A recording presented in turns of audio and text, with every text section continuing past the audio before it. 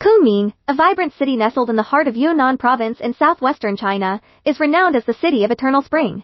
It stands as a prominent tourist destination, celebrated for its mild climate, picturesque scenery, and rich cultural heritage.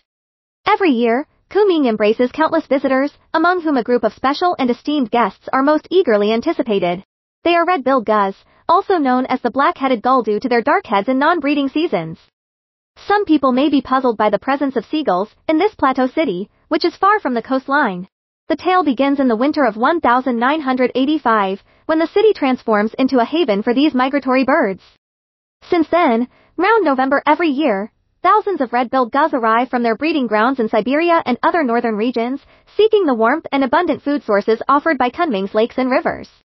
This annual migration has turned into a cherished ritual, creating an unspoken bond between the city's residents and these feathered visitors.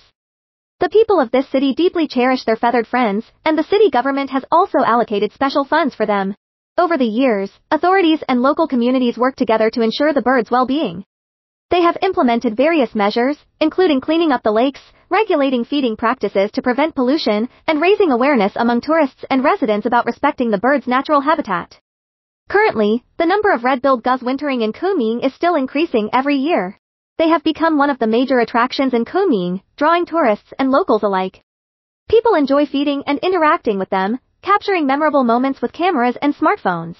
The story of Kunming and the red-billed gulls is more than just a seasonal spectacle, but reflects the city's commitment to environmental conservation and biodiversity. It is a testament to the beauty of symbiotic relationships between humans and nature.